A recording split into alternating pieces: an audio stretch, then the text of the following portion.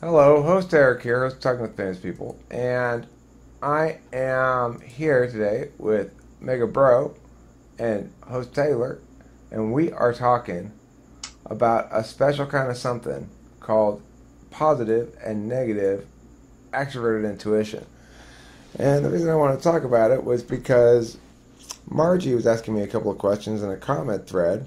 I think I answered them more or less right, but it got me thinking more about positive and negative NE. Now, I know one kind of negative NE that's pretty straightforward for me as I think about it is I'm not interested in that because I didn't come up with that idea. Now, that's not a kind of negative NE that I tend to indulge in nearly as much now as I used to. But it used to, meaning not a super long time ago, was very, tried to isolate myself in terms of concepts, strangely, and the notion that I didn't want to be influenced too much. But of course that's insane because we're not talking about, I can understand doing that with music or poetry or something like that where you don't want to be influenced by another person's style, but it doesn't work that way with ideas. You're just hiding from the fact that other people have lots of other good ideas that you should include in your own thinking if you want to prioritize the thinking and not the originality necessarily. And in fact, the more you incorporate other people's thinking, the more original the amalgam of ideas you end up with is anyway. Look at this. This is a heavy hitting room here. We got Margie, Megabro, and host Taylor in the room. I got to be on my toes here. Okay, Margie, we were just talking about our comment exchange, and I was saying that negative NE to me represents a rejection of an idea because it's not my own. But I could think of another form of negative NE being rejection of any familiar course in favor of a new course. I wonder if, Megabro, do you see a distinction between those two things, or is that just quibbling over basically the same thing? I'm not sure. I need to look more into it. Okay. Well, Margie, you asked some question. I don't remember what it was about. I think it was about negative NE, right? Or it was about creativity. And Margie's question was, would you say that negative charged functions would generally be contraindicated with creativity? In other words, that they'd run counter to creativity. And I said to her, not in my case, not necessarily, because to me, positive SI represents an alternative to creativity. But I had some additional thoughts about that, which is positive SI was the means by which my ex-wife would execute creativity.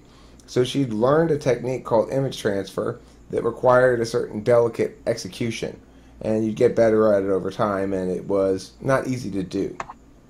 And she'd execute that same technique on different images on different media. Now, so she's utilizing positive SI to be creative. For me, positive SI is the alternative to creativity. So it's watching TV instead of making more episodes of Talking with Famous People.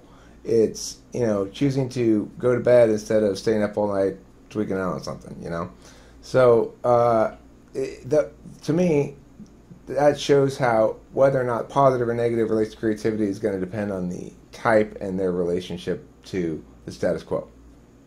So the warm fuzzies we get from ice cream is what was the driving force in your wife at her best?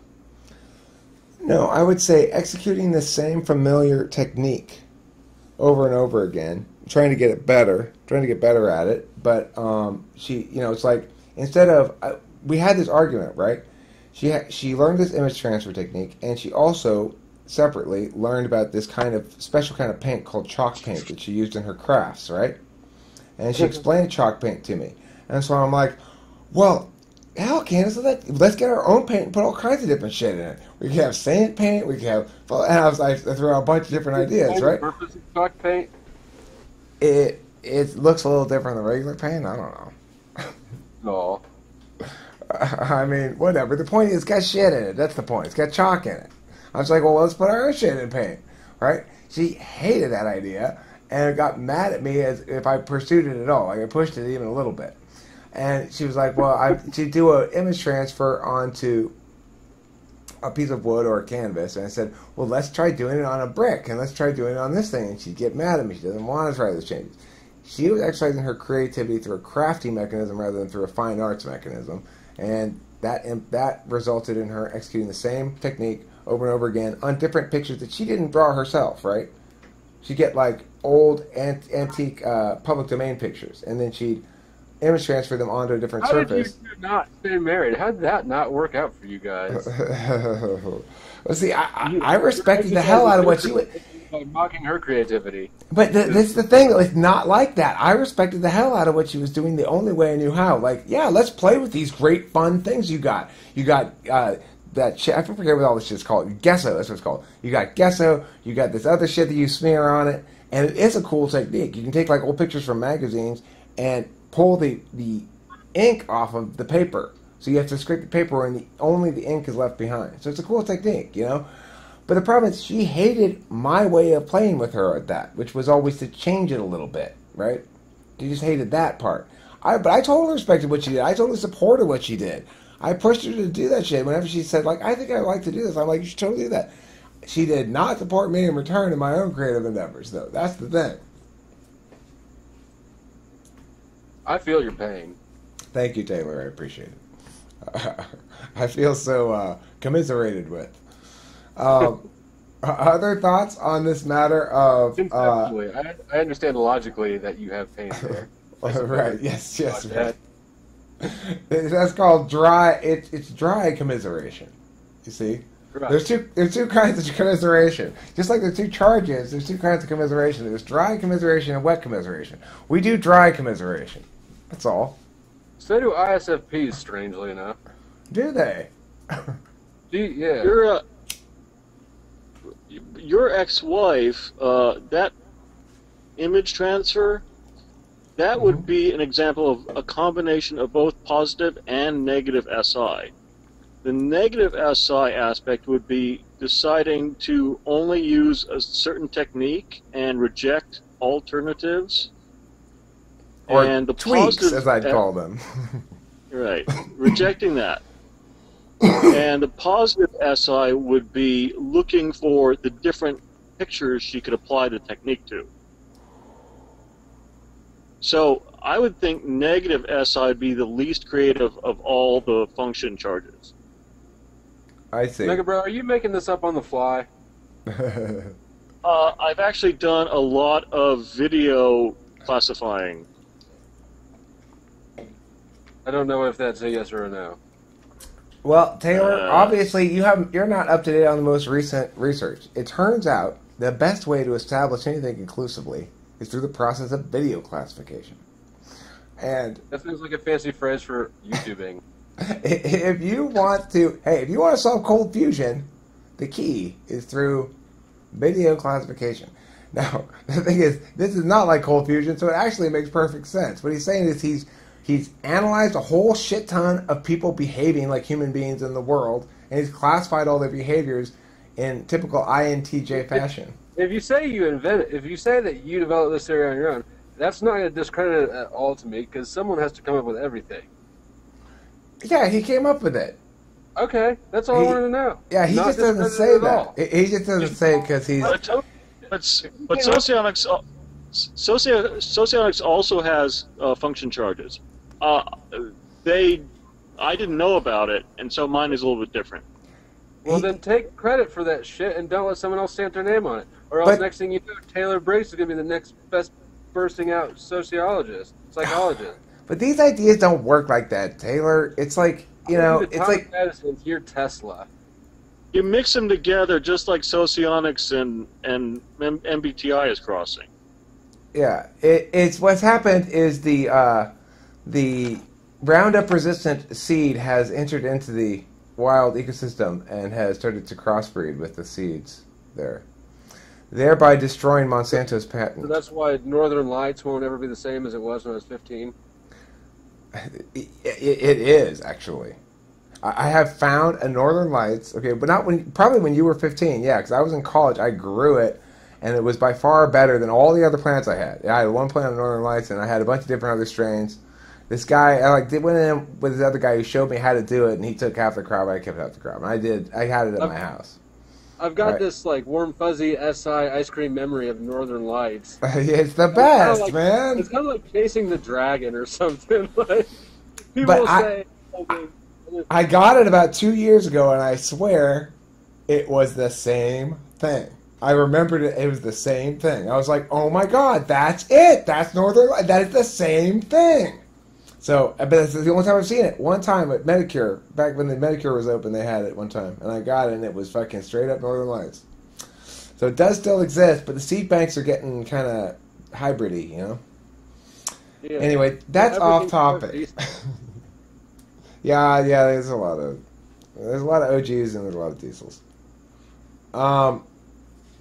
Speaking of negative NE... Sidetrack? Let's hear it. Well, it's normally just like all the negative charges, negative feedback loops. Although it normally tries to prevent things it doesn't want, it can go into the positive zone. An example of this would be like trying to do something ridiculous, trying to prove that something's ridiculous. Then say, hey, maybe I'll try this after all, even though someone might think it's right. But it's like you transcend the mockery, and you just go with it. And like, for example, I found a mule polo video on YouTube. Oh, it exists already? Yeah. See, my negative NE is kicking in now. We gotta change it. We gotta change it, of course.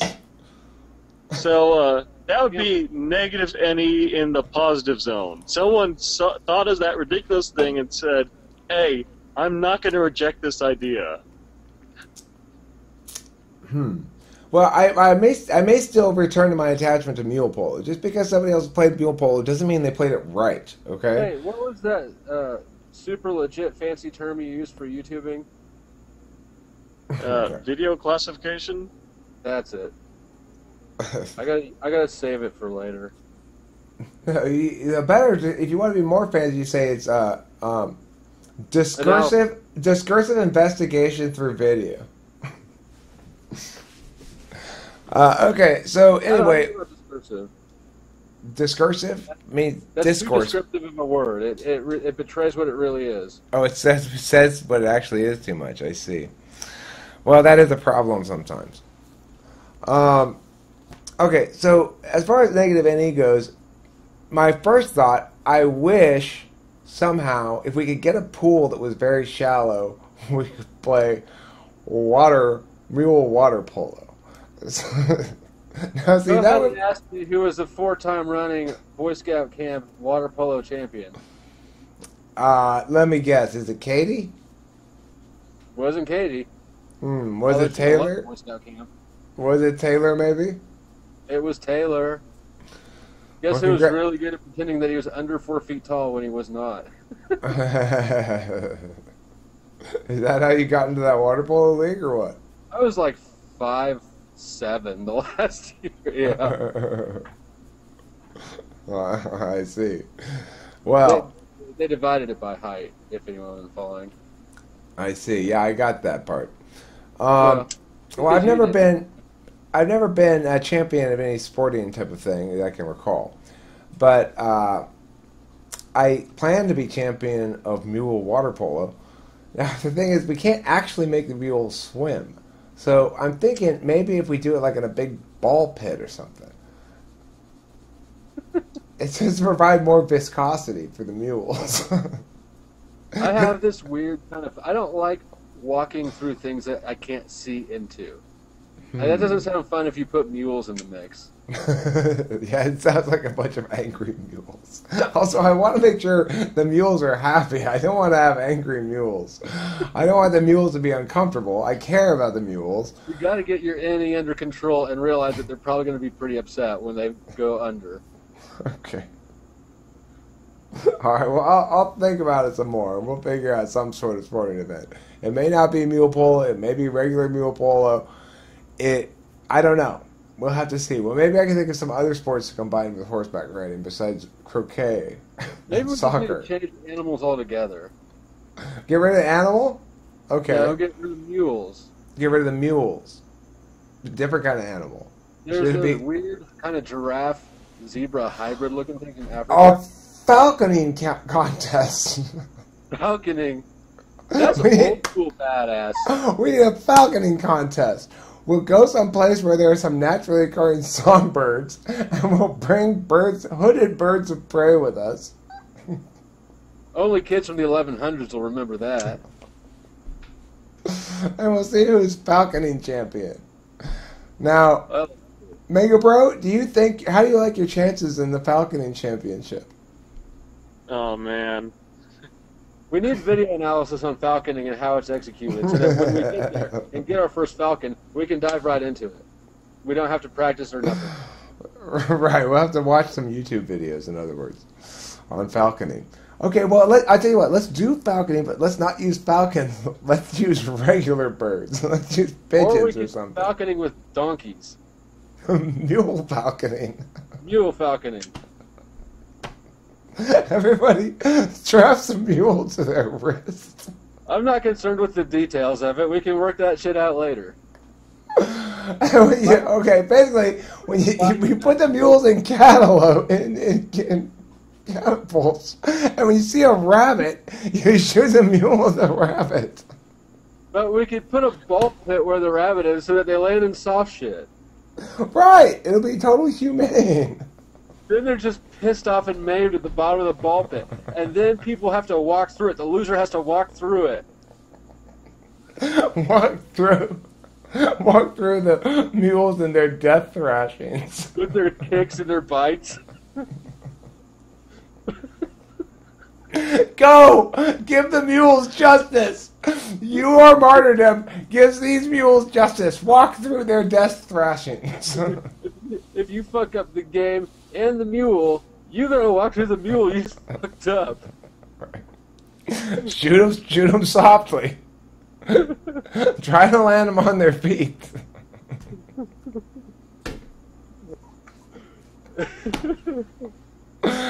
Okay, well, we're not going to do mule catapulting. Okay, that's out of the question.